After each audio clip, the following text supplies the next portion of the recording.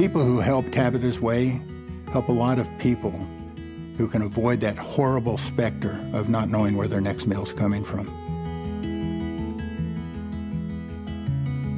The mission of Tabithas Way Local Food Pantry is to help individuals and families through tough times by 1, providing temporary food assistance, 2, recommending resources for self-reliance, and 3, helping neighbors help neighbors.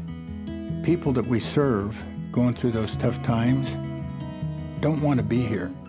There's signs of embarrassment and sadness, but the way our volunteers and staff treat them, they understand this is a safe place to come.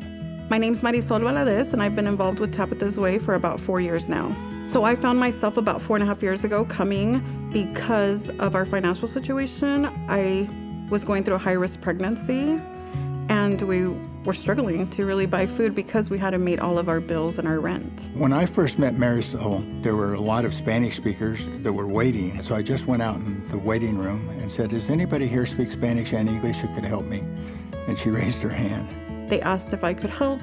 I ended up volunteering for a few weeks, and then that led to a very, very exciting job opportunity for me, and I will forever be grateful for doing that for us.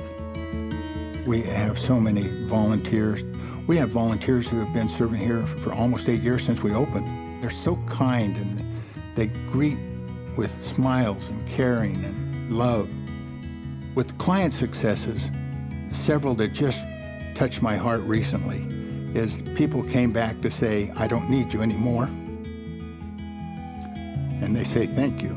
I couldn't have done it without you." We're neighbors helping neighbors.